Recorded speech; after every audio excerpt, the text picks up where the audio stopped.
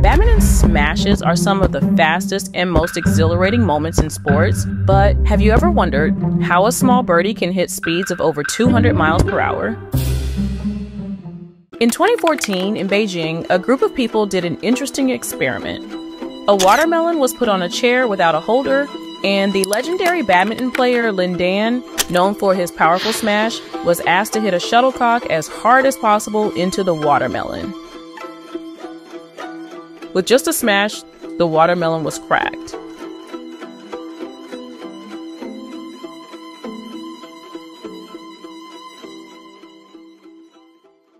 The smash is the most powerful shot in badminton. It's a shot hit with speed, power, and accuracy, sending the shuttlecock flying at high speeds toward the opponent's court, aiming to end the rally. But to understand why the badminton smash is so fast, we first need to break down the physics behind it. At the core of any smash is Newton's second law of motion. It states that force equals mass times acceleration. For the badminton smash, this means that the force applied to the shuttlecock depends on its mass and how fast it's accelerated. The shuttlecock itself is incredibly light, weighing just about 5 grams, so it's the speed, the acceleration, that really determines the power behind the smash. To put that speed into context, the fastest baseball pitch was recorded at 105 miles per hour, the fastest tennis serve at 163 miles per hour, but the fastest badminton smash, it was recorded at an incredible 351 miles per hour.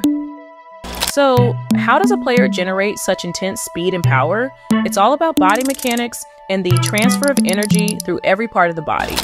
The power starts from the ground up. As the player prepares to smash, they load energy into their legs. This energy travels upwards into their waist, then their shoulder, arm, and finally into the racket. The key here is the smooth, coordinated flow of energy, much like cracking a whip. Generating power alone isn't enough. To execute a perfect smash, you also need to hit the shuttlecock at the right spot, the sweet spot. The sweet spot is the small area on the racket that maximizes power transfer and precision. If the shuttlecock hits anywhere outside this zone, the racket loses energy and tilts slightly, which can ruin your accuracy. In badminton, even the smallest deviation can send the shuttlecock off course. Now, let's talk about the equipment. Not all rackets are made equal, and 2 factors play a significant role in the power of a smash: the center of gravity and the string tension. A racket with a heavier head allows for greater mass behind the smash. According to Newton's law, more mass means less deceleration, which helps the racket maintain speed even when it hits the shuttlecock. Then there's string tension. Looser strings allow for more elasticity, meaning the strings can absorb and then release energy, acting like a trampoline to propel the shuttlecock forward.